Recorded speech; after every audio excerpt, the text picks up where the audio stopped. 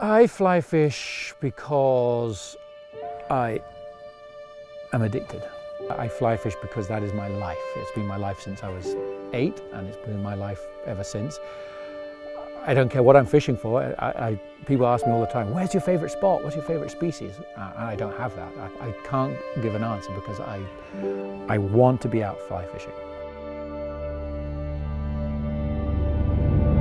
For lake fishing, if you just had one single line, I think you're out of the game. I think you could have 2 lines. I think you have a general purpose floater and an intermediate, a low stretch intermediate. So the intermediate I like is called an in-touch camo lux, and what that is an intermediate that's got this camo colour to it, but it's on a low stretch core. And to me that's the most important thing about an intermediate, because any sinking line you're relying on one thing to know there's a fish there, and that's feel.